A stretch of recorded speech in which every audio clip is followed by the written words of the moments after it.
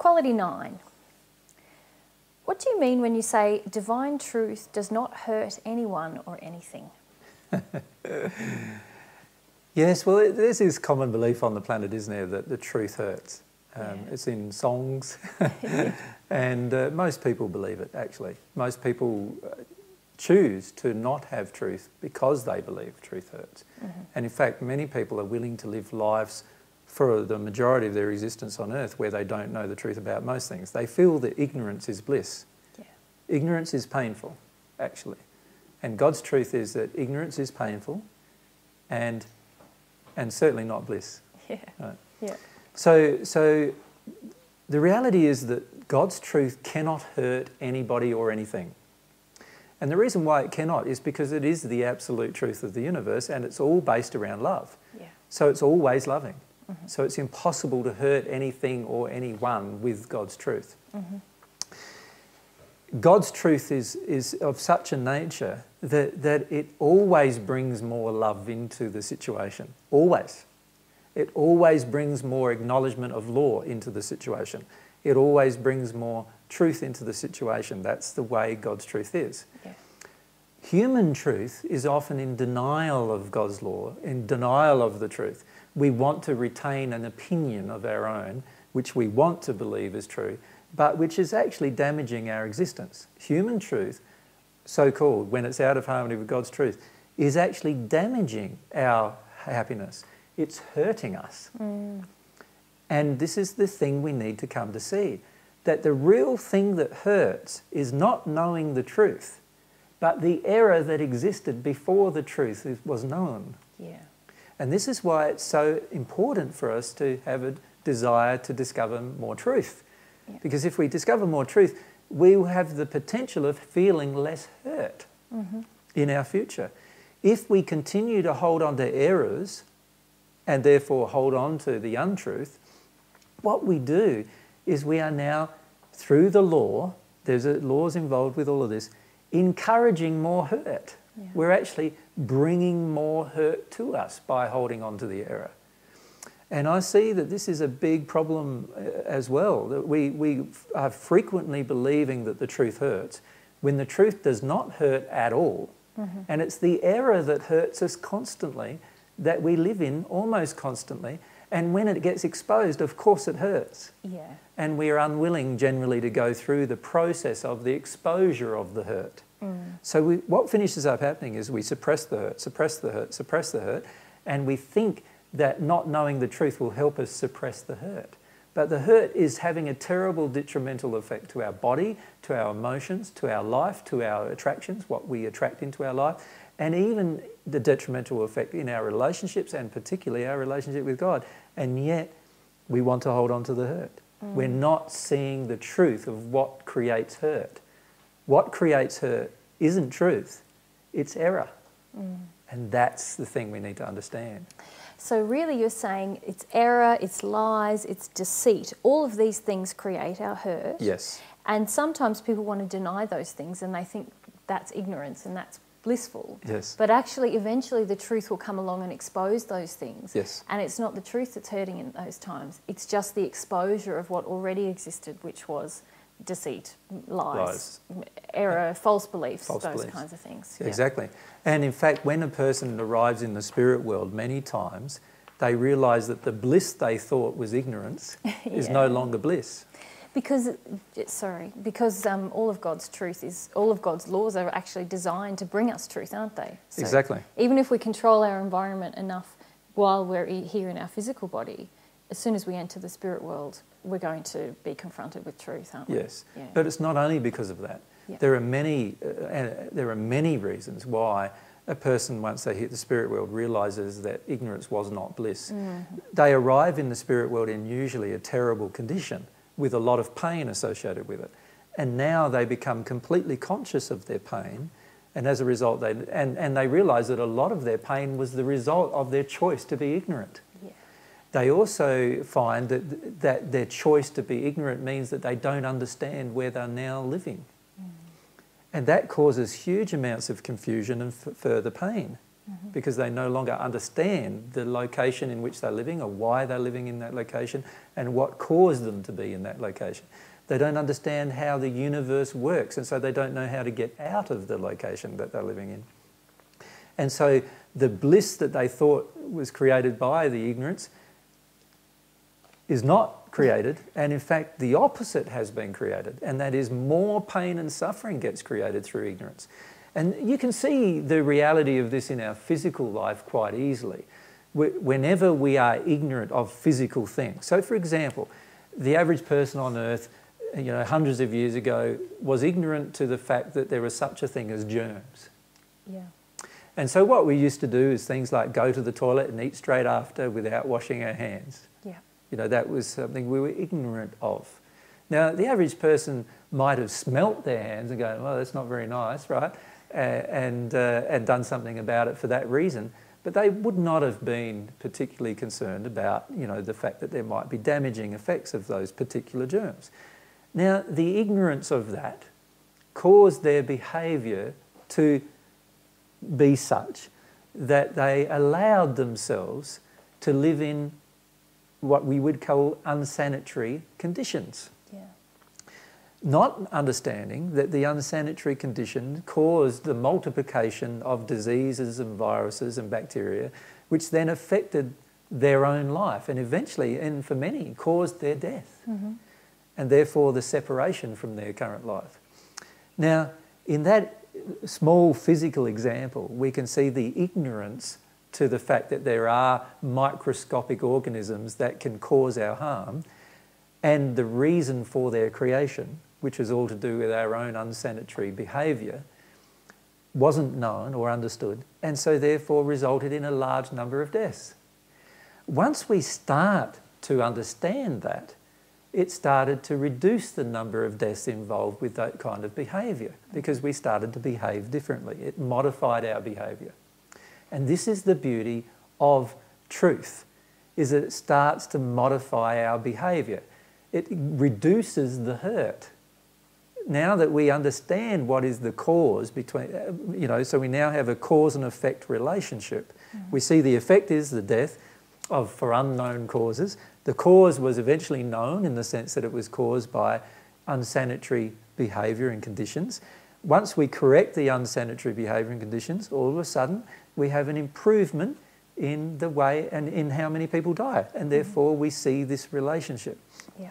The truth gave us more freedom, a longer lifespan generally, and also less trauma in death.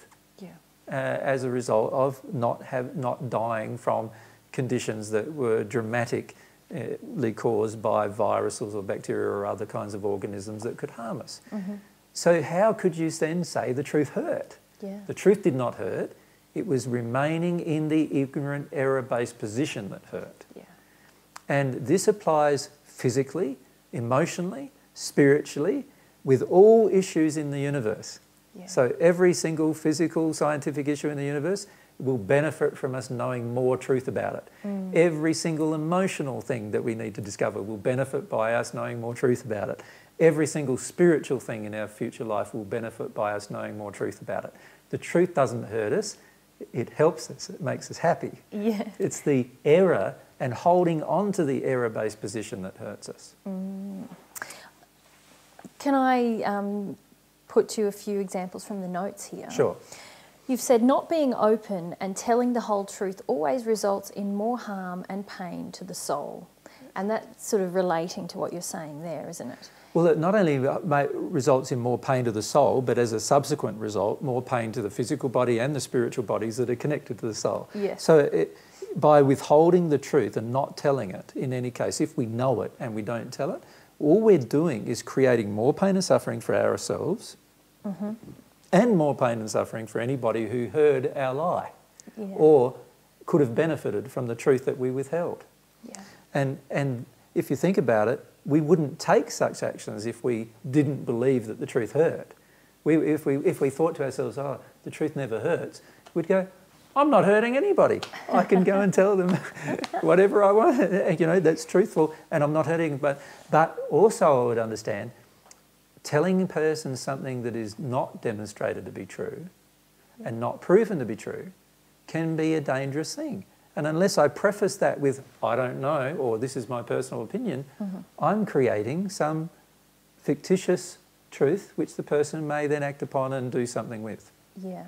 Now, if people do something because of your personal opinion, well, that's okay. That's their personal choice. You've stated up to the front that that's your personal opinion, and that's okay. But if people do something because you're telling them it's the definite God's truth, and yet it's not, and then they take actions that they will be harmed by in the future, then a lot of that pain is going to be on your head personally as well, on through the soul, laws, really. on your soul. Yeah. And you're going to feel the pain of that as well. So it's a very dangerous thing to tell people so-called ideas or concepts that you do not know are true, and you need to understand that it's dangerous, and also tell people, no, this is my personal opinion. This is not what I know for certain. Right? So there's a lot of things that are my personal opinion that I don't know for certain, and when people ask me my personal opinion, I tell them because they've asked. But I tell them, this is my personal opinion. I don't know that for certain. Yeah. When I know something for certain, I say, no, this is God's truth that I have discovered through experience, and I know that for certain. And then I tell them those particular things. And I know I can do so with no fear of them ever being hurt by it. Yeah. Because I know that God's truth always results in less hurt. Yeah. It always results in more power to the individual and to us collectively. It always results in more love being on the planet. It always results in a happier existence. Yeah. It's beautiful. All right, some other examples now just about emotional pain. So you've got here, if we reject truth because of potential pain, we are choosing to remain in emotional error. So you've already sort of covered that, haven't you? Yes, what we're really saying to ourselves in that place is that the truth causes pain. That's really what we're saying. So if we reject truth because we're afraid that we'll have to feel some pain, we're really saying that it's the truth that caused my pain. Yeah. And we see this happening all the time, don't we, in our seminars Definitely. and stuff, when people come up and say, what's the truth about this? You start telling them and they go, I don't want to know. You know, you can feel in them they don't want to know. That is their belief, their false belief that the truth hurts. Coming to the fore, it's an emotion that they have, that the truth does hurt. It's not the truth that hurts, it's the error that the truth exposes that's hurting them. And they need to be willing to experience the error and the emotions associated with the error if they're going to ever be free of it. Now, most people are not willing to go through that. They want to hear a truth without ever having it be absorbed in their heart. They believe that they can force it into their heart while the error still remains in their heart. It's not possible. It's just a not possible thing. And there's another fundamental principle of divine truth which we'll look at later, which actually says it's not possible. Yeah. But it's not possible, and every time they attempt to do it, they're basically reinforcing their own belief system that the truth hurts. Yes. And they become afraid of the truth. Yeah.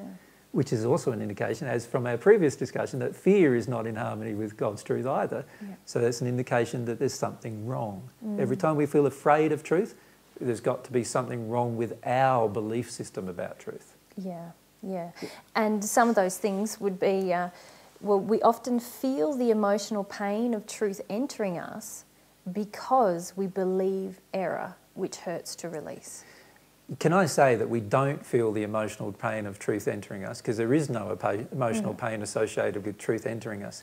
There's only emotional pain associated with error leaving us. When somebody tells us the truth, it exposes the error and we start to feel it. That means it's starting to leave us. Yeah. Once we start to feel it, it's leaving us, and therefore we will have some pain.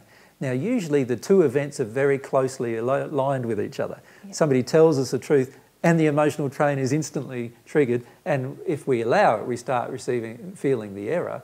But if we don't allow it, we'll start believing that the truth caused our pain, which is not true, because it's impossible for truth to cause our pain. And that really indicates that we want to hold on to our pain, doesn't it? Or our error. We do. We're saying, no more truth because I don't want this, I want to hold on to this rather than experience it. Yes, and the main reason why a person wants to hold on to error is because they're unwilling to go through the emotional process of releasing the error.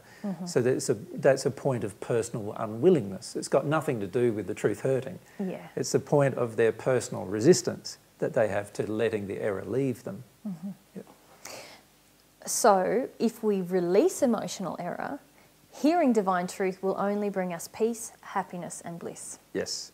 So once we get to the point where we release the error on a certain subject, on a certain matter, we can absorb all sorts of divine truths about that particular subject without any resistance anymore. There's no pain associated with it either anymore because the error which caused the pain has gone because we chose to experience it. Yeah.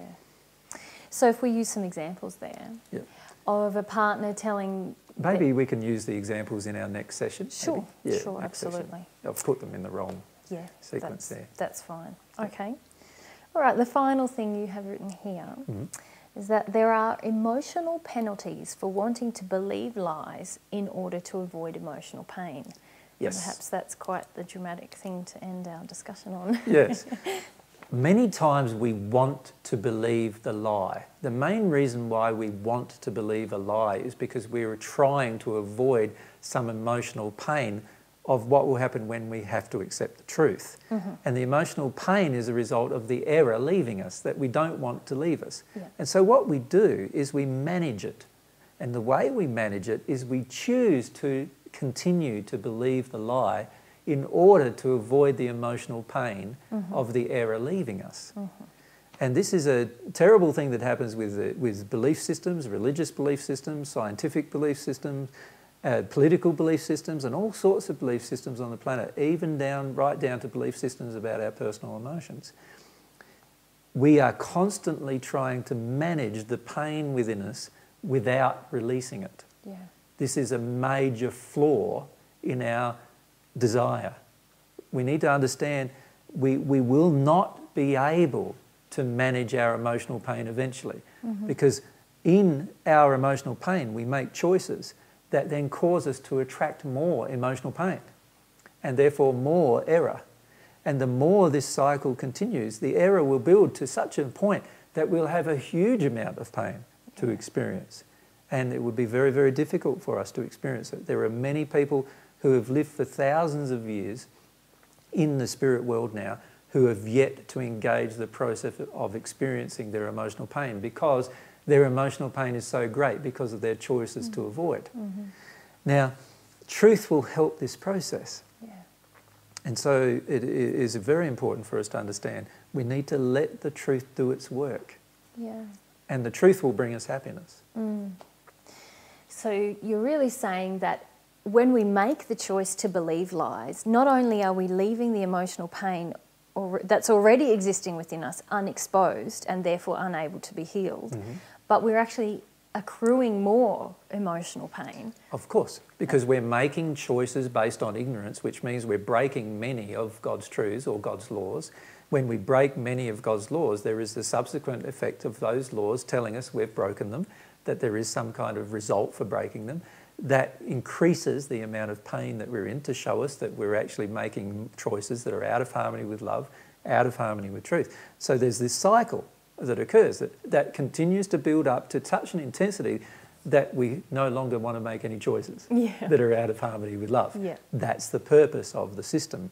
But many of us take many, many years to get to that point because we detune from the emotional experience of the pain. We're trying to avoid the pain constantly. If we were very sensitive to the pain and allowed the experience of the pain, it's highly unlikely we would make another choice which would result in more pain. So there is a benefit to allowing ourselves to become more sensitive to the emotional pain that's caused by error, not by truth. We need to allow ourselves to benefit by being more sensitive to the emotional pain, allowing ourselves to experience the emotional pain, which is the result of the error that's within us that needs to exit us somehow, it needs to get out of us somehow. And once that happens, when the truth comes to us, it'll be like, oh, it's just a breath of fresh air. It's beautiful, you know. It creates happiness. Yeah. We won't be resistive to it under those circumstances. Our resistance to truth is driven by our fear of experiencing our emotional pain. Yeah. Now, if we really understood God's principles here, we'd understand that fear results in more pain. Yeah. We'd understand that fear is in opposition to God's truth. Yeah. And we'd understand that hurt is in opposition to God's truth, but both need to be experienced in order to be released. Yeah, my guides helped me with something recently where I was feeling quite stuck around a certain group of fears and certain issues in our relationship. And they said to me, well, just you're feeling stuck around these emotions, but if you just keep desiring truth, speaking truth, wanting truthful interactions, your emotions will be exposed. You won't have to worry about this issue anymore. No. And I can vouch for that. That Yeah. definitely has worked to get me over this hump where I just felt very stagnant. Just even praying to be open, or praying to receive more truth, and making the commitment to just being absolutely truthful, even about my error-based position with myself and with others, really helped me to begin to release some of these errors. Yes. Yeah. After a while, we start seeing that all of our resistance is caused by our fear of pain, whether that pain be physical or emotional. Yeah. And fear is not the result of God's truth, and pain is also not the result of God's truth. No. Both are results of errors being expressed as truth. Yeah. Errors that we believe are true but are not. And if we embrace this process of desiring truth, the errors begin to lead us, and we do begin to experience more peace, more direction, more desire, more happiness. Exactly. Yeah. Even just acknowledging the truth that you're under attack, or acknowledging the truth that there's a potential of violence towards yourself, and has a freeing effect upon the person, not a enslaving effect. Yes. So often the truths that we're trying to deny are actually, if we accepted them, would actually free us from the fear and free us from the hurt. Yeah. So I see it as a sad thing that the majority of people still do not understand this relationship between pain and error. They believe pain belongs to truth, not to error. Yeah, it's sad. And that's very sad, because pain does not belong to truth. They also believe fear belongs to truth. That's why they want to remain ignorant. Fear does not belong to truth either. No. And these are things that we need to come to understand. Yeah.